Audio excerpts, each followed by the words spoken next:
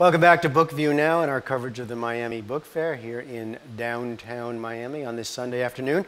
I'm joined now by Mark Kurlansky, and his new book is Paper, Paging Through History. Welcome. Thank you. I think one wants to begin by saying paper, but that's, paper. It's like, I thought paper was almost gone, but it's not.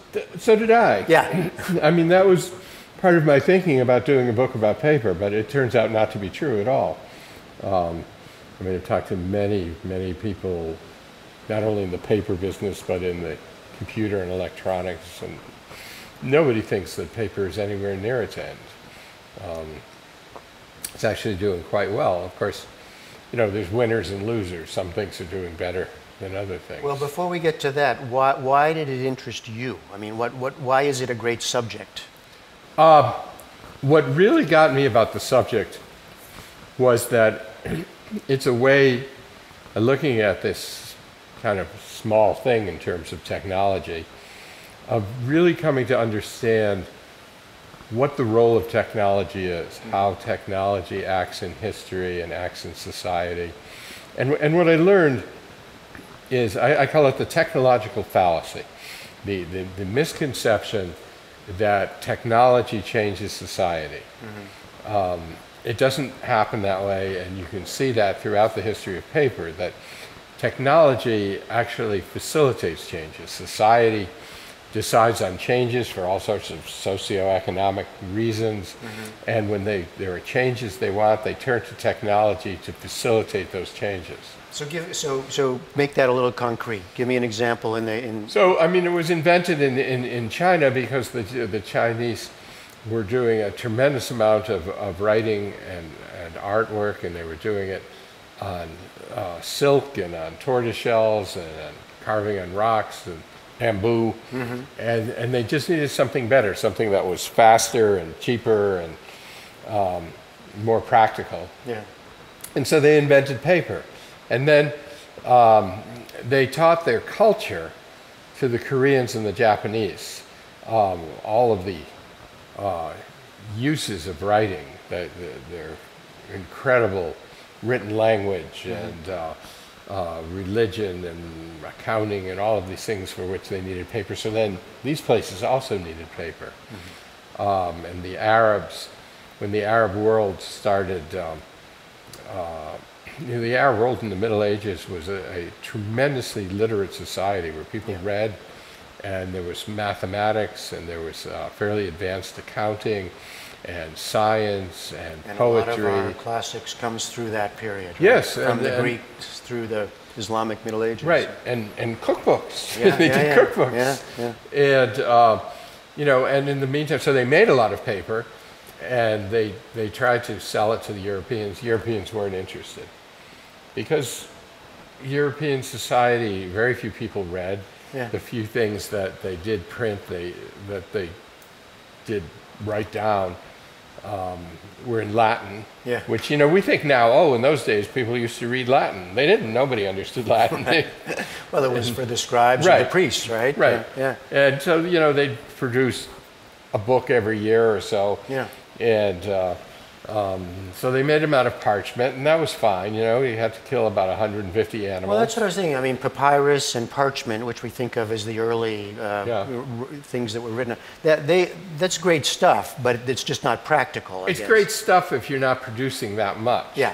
Like the Vatican wanted to have the great library of Christendom. They had about 500 books. Right. And there were libraries all over the Arab Empire that would have hundreds of thousands of books. Right. If you're doing hundreds of thousands of books, you can't be doing them in parchment. You couldn't possibly slaughter enough animals. Yeah. So did paper spread from China to Japan? This quick history. Yes. How quick did it spread? Not very quickly, 1,000 years. Yeah, okay. For it to get to Europe. Yeah. And, the paper was primarily made from cloth. And the thing about paper, it's kind of a crazy idea that, organic substances have fibers, are made of fibers. The fibers we call cellulose, although it was a long time before anybody used that word or knew what it was. But you break things down to cellulose fibers. You mix these fibers with water in a very diluted way, so the water is almost clear. You pour it on a screen. It will just randomly interweave, and it will dry that way. You peel it off, and you have this sheet that you can write on. Yeah. I mean, it's just hard to imagine how anybody thought of doing that. Did you know much of this background, or even had you thought about what paper actually is? No, I really... I mean, it's one of those things that's sitting here so common, and who even thinks about it, right? One of the things I love about what I do is that I just learn so much about completely different subjects. Yeah. And how do you do that research, or how do you do that learning? I first of all do a lot of reading and library research, and I interview lots of people. And wherever possible, I go places. Because there's really no substitute for seeing things. I always remember when I was working on my salt book, I went to Tunisia, and I saw Carthage, the remains of Carthage that the Romans had destroyed. And seeing that place and what the Romans had done, I got this understanding of Rome that I had never had. Right. I mean, sometimes you just have to see it. Yeah. And so, I mean, I think that as I look at your books here, there is, because you have to travel, because paper travel, you get to travel, right? Right. So I mean, cod, salt, paper, you have these, you love these simple titles, right? But the subjects are these kinds of things that we almost take for granted, or that are not usually the subject of big history. Yeah, I guess so. I mean, it's not exactly what I'm trying to do. I mean, what I'm trying to do is tell a good story, and a story that teaches us something about who we are and how we got there. And it's true, a lot of these things seem like somewhat obscure topics, but I didn't think so.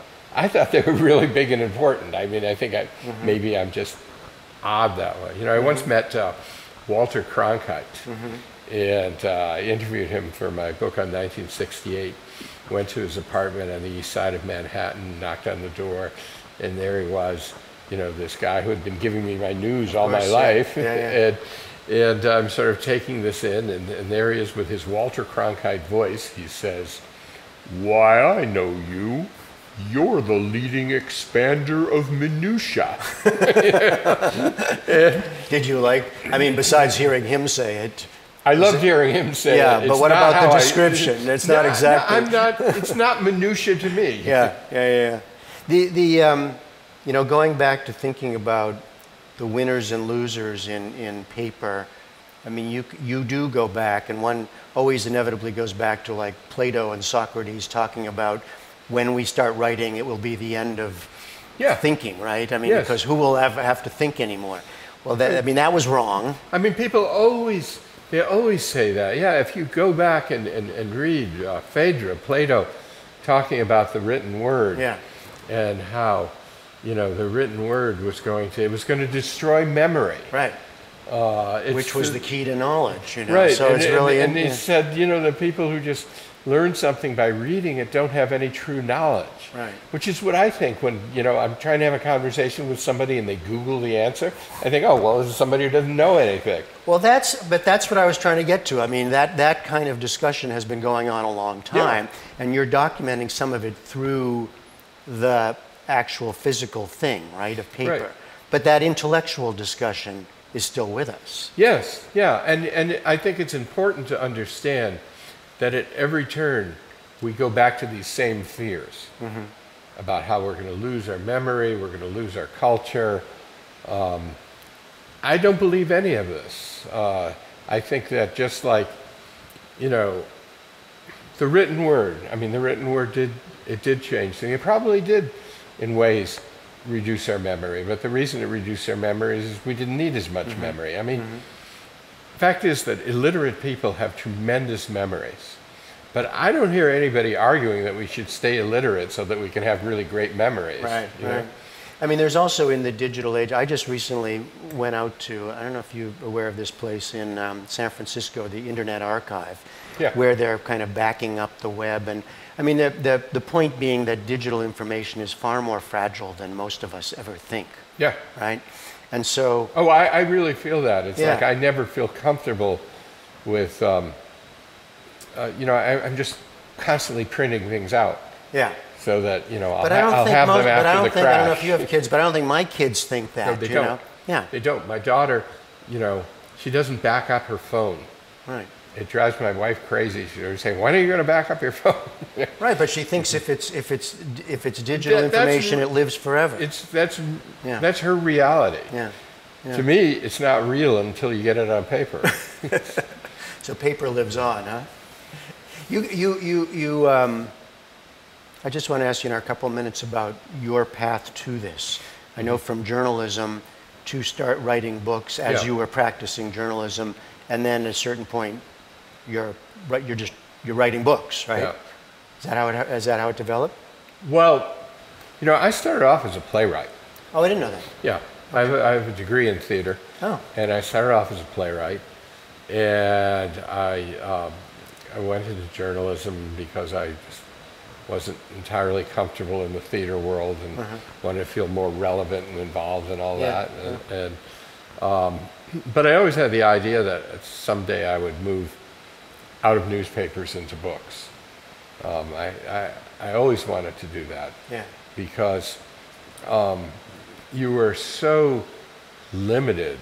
I mean, first book I did was called The Continent of Islands, and it was about the Caribbean. I had been covering the Caribbean for, I don't know, maybe 10 years for the Chicago Tribune. And what I did for this book... That statement itself is hard to imagine today, isn't it? Yes. That anybody for the Chicago Tribune is covering the Caribbean. Yeah, absolutely. That doesn't exist anymore. That foreign desk is gone. Yes, yeah, and it was great. Yeah. It was really great. Yeah. And, you know, the first thing I did when I did this book is I went back to so many stories that I had written about and did them in depth. You know, did all the stuff that I couldn't do for a newspaper. Yeah. I mean, to begin with, when you're writing for a newspaper, if you're foreign, you go to some place and you have to file the story by 6, 7 o'clock at night. Right. So it means that whatever story you take on has to be a story that will resolve itself by 4:30 to get back to your hotel to write it. So there's lots of stuff you just don't take on because you'll never make your deadline on it. Right. So the newspapers, I mean, I love newspapers, but there's like a whole world of stuff on any subject you can do that you can't do for newspapers. Yeah. And just in our last 30 seconds or so, because it's a book festival, you're clearly always reading for whatever book you're working on, but what do you read for pleasure? For pleasure, I read almost always fiction. Yeah? Novels and short stories. Like contemporary? Yes, yeah. Yeah? Okay. Yeah. Well, any final recommendation you want to give us?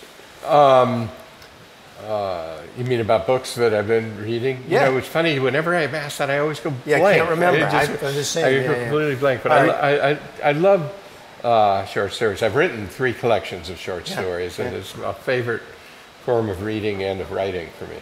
Okay, the new book is Paper, Paging Through History. Mark Kurlansky, thank you very much. Pleasure talking to you.